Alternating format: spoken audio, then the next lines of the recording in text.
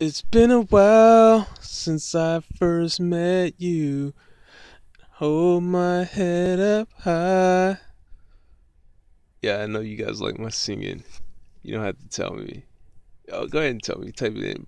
Jerry, Jerry Graves. Why aren't you on American Idol?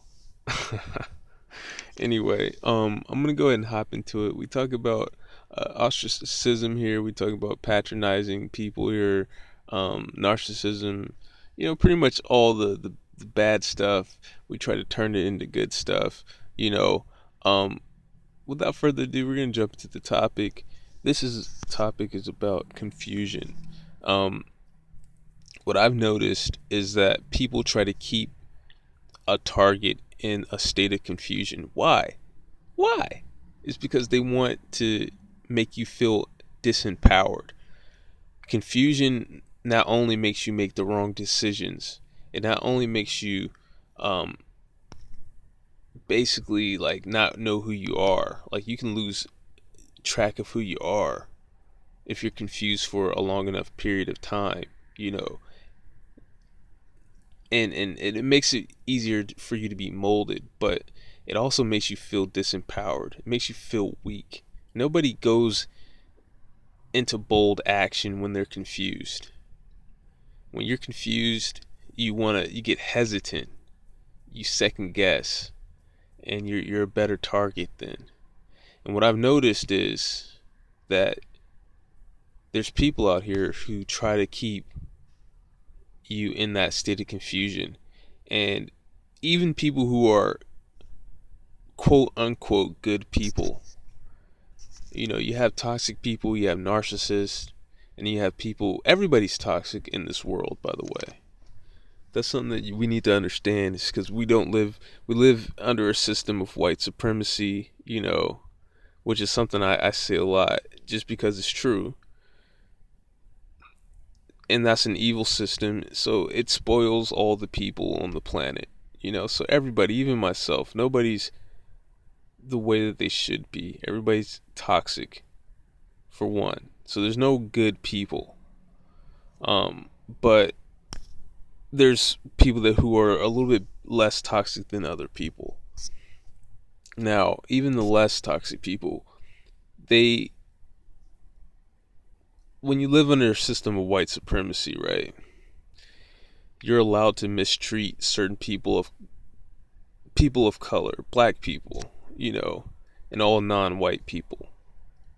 So it's not a bad thing to join in on mistreatment in many people's eyes, and that carries over into just it doesn't just there's boundaries. It's supposed to be only certain people of color who get mistreated, but it bleeds into even white people who will face that, because you can't just have an evil that stays on one side, or it just doesn't work.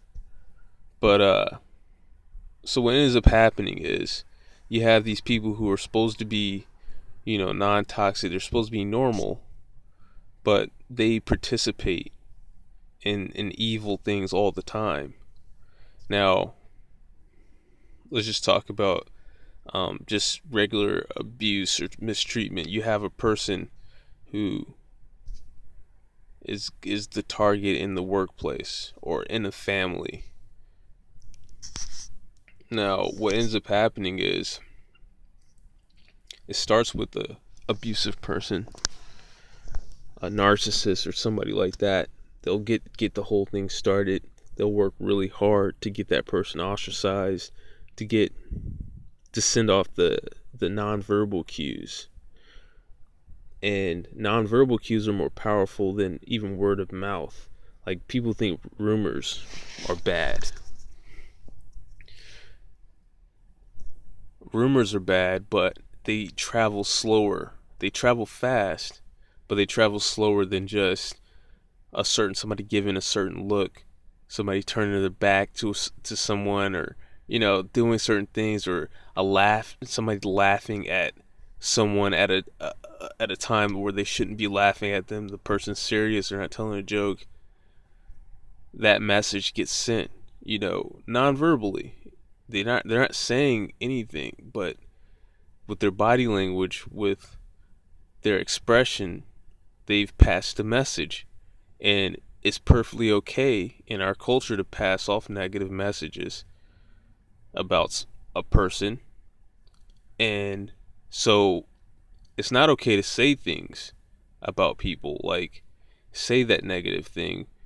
But since it's okay to pass it off with your body language, it goes a lot quicker. It really only takes a few seconds to really, if you want to ostracize or put somebody on the outskirts, you can actually do that in a few seconds if you really wanted to, depending on how the person looks. If they already look like a loner, you can have that person ostracized in a few seconds as soon as they walk in the room, just with a look, just by you giving a look at them and then looking at somebody else a certain way. Then boom, it doesn't take that long.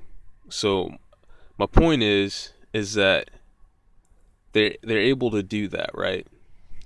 So there's this communication that goes on that's not being said, and what ends up happening is everybody starts trying to confuse this one target, even the people who aren't supposed to be. They aren't narcissists, they aren't full-blown psychopaths or anything like that, but they participate.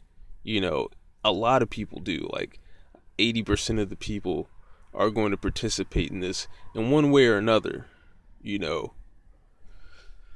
So to keep the victim confused, they use double standards, they use condescension, they use hostility.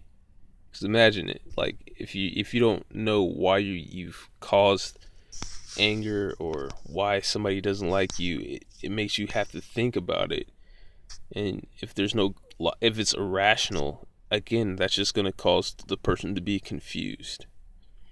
And again, if he's confused, he's disempowered. So what ends up happening is just that. All right, we can start with the double standard. People, we've all seen this. One person says a joke, nobody laughs. Then the next person says the same exact thing.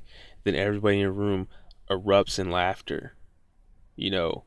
Did somebody go around and say, "Oh, when Keith says a joke, we aren't going to laugh, but when anybody else says it, we are"? Did they say that? No, it was just a series of body language, series of looks, people purposefully not laughing when Keith says a joke before, and looking at other people while they're laughing like you shouldn't laugh. It's just little stuff like that. And eventually everybody's on board, and so that's one of the ways that they participate.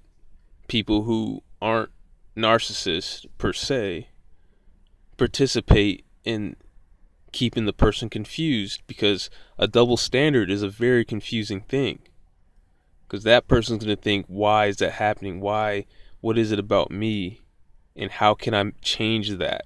So then they're going to be in their head confused and trying to figure out, even though it's irrational.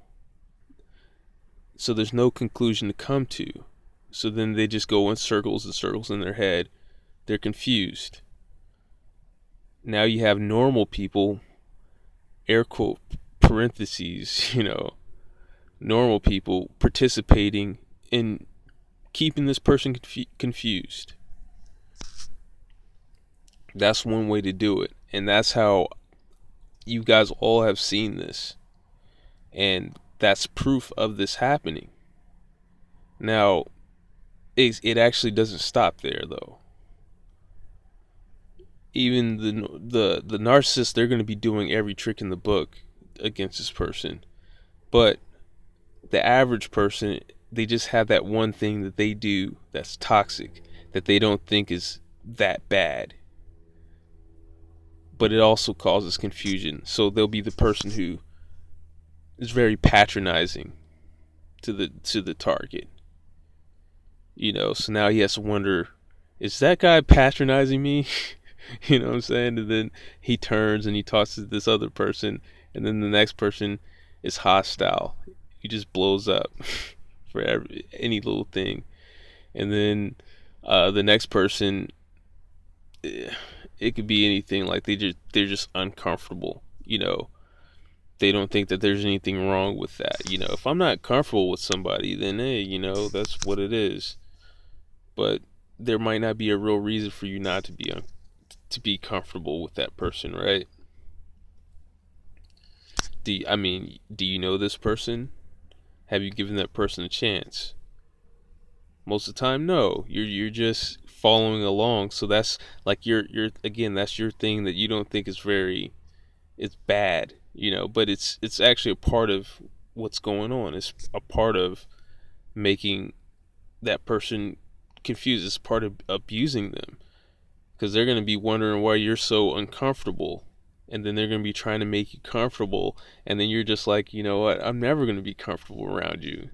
That's something that you don't say, but that's really what you're doing, right? Now, do you see what I'm saying? Now, you see how people have their own little brand of being toxic or mistreating someone that can cause the person to stay in a state of confusion. And again, all of these people have their own little things that they do, and they'll deliberately do this only to the target, only to the target. And that person, the target, ends up becoming, you start losing who you are. Like anything can happen at that point, because now you're just super confused. You end up doing anything. You don't know what you're gonna do, and then the next thing you know, you might get yourself in trouble. You just lose the sense of who you are, at that point, because you're just walking around confused. You feel disempowered. And the people that are like full-blown narcissists are really going to start hunkering down once that really starts to take effect on that person. They're going to start ramping up everything, but this is just about the confusion thing. So if you find yourself in that situation, it's just like one of those things where, to bring clarity to the situation, you got to first start to expect everybody of what they are. Everybody's toxic to a degree, and if somebody does something to you early on, like if you meet somebody and they blow up on you for no reason, you understand that that's their form of acceptable abuse. To them it's like, well, you deserved it because you made them mad. They're not thinking it's a rational anger. They're thinking, you deserved it. I'm just expressing myself, so it's okay. I'm not a bad person, but they're just doing their part. But if they do that, then you know that that's their preferred method of abuse. That's their preferred method. Then the next person, if they're a patronizer, if you catch them early on patronizing you, and you're confused as to whether they're doing it as to who you are, like if you feel belittled, like you start feeling smaller, you start to feel inferior, or like you're not as intelligent when you're talking to this person, then okay, they're a patronizer. And you might even give them a name. I sometimes like give them like codes, because there's only so many different moves that they have. If they're a patronizer, then there's more than one in the room. So I'll say this is P1, P2 is the next person, P3. They're labeled by their preferred method of abuse, so that in my mind, that when they come up to me, it's not Thomas is coming up to me. It's P1, the patronizer. He's about to come and he's gonna patronize me. I already know this. I'm not shocked and caught off guard, because if that person shocks you, then you turn to the next. You turn to H1, which is hostile 1, and then he blows up on you, and then you're just like in this state of shock and confusion, you know. But it's almost like a chessboard. Like you have P1, P2, P3, P4, H1, H2, H3, C1, C2, C3. And those are condescending 1, condescending 2, ostracizer 01, 02, 03, and then you have the narc and the psychopaths, the full-blowns. They're like the queens and the kings. They're the more powerful pieces. Everything is really going to be set up that way, because you want to just think of it like a chessboard in your work center, or in your family, because one of the main ways to protect yourself on a real chessboard is using space. Get your king as far away from the threat as possible, so that's what you're doing. You want to put space between you and all those people that you can, like, as far as you can, as you can. But it's just a way to not be confused, and actually start to bring more and more clarity. The more clear that you are, the more clarity that you have, the more powerful you'll feel. Like, you'll feel stronger. The more confused you are, the weaker you're going to feel. And all these things that they do is going to confuse you. Somebody being patronizing to you is a confusing thing.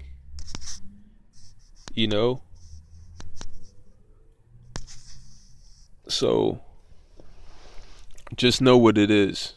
And if you start making mistakes, if you've done a lot of shameful things, like things you think about in your past, you're like, dang, why did I say that? Odds are it's because you were just in a state of confusion. You had a whole bunch of people around you trying to keep you confused. And if you're confused, you can say or do any old thing. That doesn't mean that was you. That's not you. That's the confused version of you. But try to get clarity, and that's all I got. Peace.